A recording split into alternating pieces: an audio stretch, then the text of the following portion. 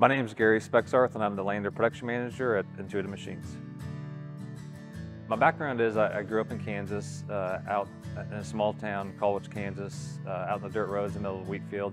I always loved building stuff with Tinker Toys and Legos and so forth. So I knew I loved math and science, and one of the guys told me, hey, you ought to look into engineering, and I didn't know what that was, and I looked into it, and it really seemed neat because you got to design stuff and build stuff and incorporate the math and the science. I started at NASA in 1991.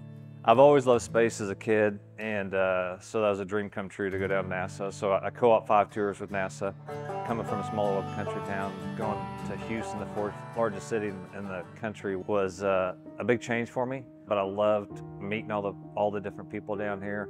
Who would have thought I'd move down to Houston and meet my wife? It's pretty awesome to be married to your best friend.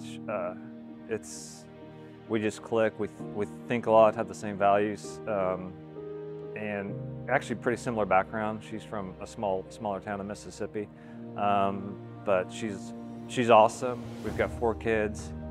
Anyway, I still keep those priorities, God, family, work now, and I'm just glad I'm at a company that has the same values. I remember interviewing with Steve Altemus.